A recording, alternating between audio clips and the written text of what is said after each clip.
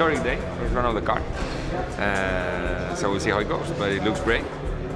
Long wait for this, and you know, Luca's getting the last instructions to run it around.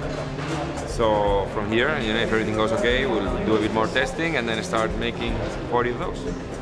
This is not the race battery, and it's 25% of the race capacity.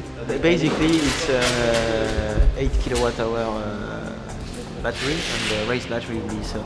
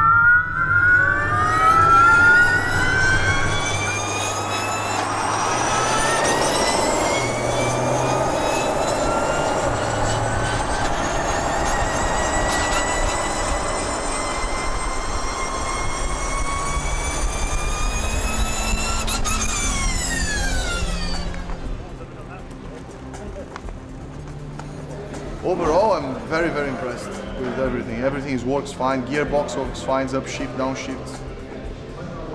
I think with 4 times the power we have now, it's going to be a fun car. It's going to be a lot of fun, yeah, because they already have wheel spin. I mean, we're talking about 4 times more power, 4 times more torque actually, not only more times more power.